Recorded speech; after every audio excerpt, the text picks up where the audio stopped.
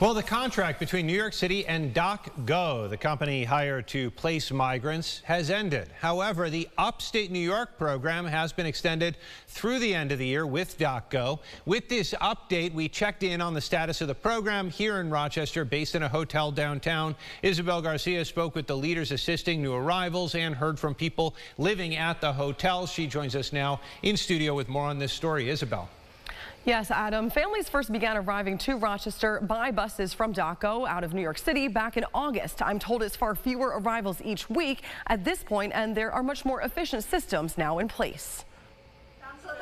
Maria Garcia is the program director of the Western New York Coalition of Farm Workers Serving Agencies. The group acts as a bridge, if you will, to coordinate connecting individuals and families with the range of services they may need, encompassing about 45 other organizations. I'm told to date they have assisted more than 370 individuals since August, with approximately 24 families currently remaining sheltered at the hotel. In a week, we're able to get done what most people take months to do. So on Monday, they arrive, we kind of get them settled in. By Tuesday, they're seeing, Finger Lakes Health to get a health assessment, behavioral assessment. On Wednesdays, they are meeting with legal to determine the basis of their case. Juliet Corzano arrived by DocGo bus in Rochester at the end of December. She had been living in New York City for months prior after escaping a dangerous domestic abuse situation in her home country of Colombia. She expresses deep gratitude for the welcoming in Rochester, stating there is access to food, transportation, medical needs on site.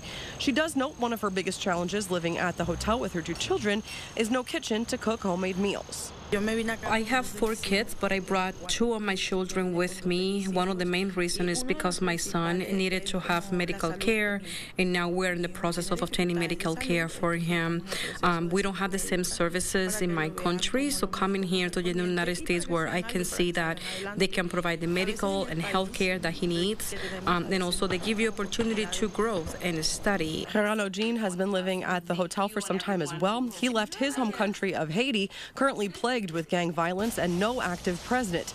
Jean and his wife and children will soon be able to relocate in Rochester to more stabilized living. He is going to be moving out tomorrow. He secured an apartment with the support of other community agencies. Something that we have to keep in mind is that even though that we're providing services to the community, it's a distinct community. It's coming, with unfortunately a lot of trauma, a lot of situations that happen to them, and we have to train our staff, right, for the different organizations as well on how to be working with this population.